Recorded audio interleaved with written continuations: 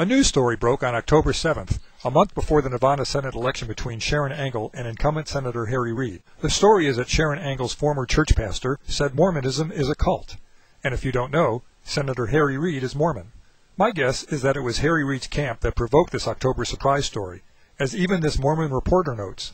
How else to best alienate Mormons so they won't vote for Sharron Angle? Which is kind of ironic because, for such a plan to work, Mormons would have to vote as a bloc, which is one of the characteristics of a cult. But let's ask this question. Is Mormonism a cult? Now, we all have some idea of what a cult is when someone else is trapped in one. You know it when you see it. Here Mr. Monk joins a cult, and we laugh. But no one who's in a cult knows they're in a cult. If they knew, they'd get out. So how can a person test if they're in a cult? Well, you can Google for cult checklist and find the secular characteristics of a cult. Let's focus on just a few of these items and see if Mormonism fits. The first item in the list is, the group is focused on a living leader to whom members display excessively zealous, unquestioning commitment. Now, if you're not Mormon, or if you don't live in Utah, you probably don't know who Thomas S. Monson is. He is the current living prophet of the Mormon Church. They say he speaks for God on earth. This next clip is from the Mormon Solemn Assembly, where Mormons take a vote to sustain their living prophet.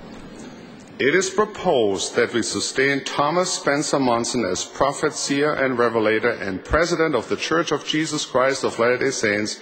All in favor, please indicate by the uplifted hand. Any opposed may so indicate. You may all be seated. Here's what other leaders say about their living leader. Thy chosen prophet, President Thomas S. Monson. Father, we love him, and we love his counselors. President Thomas S. Monson is his prophet and living oracle at this time. I want to add my witness of President Monson's prophetic call.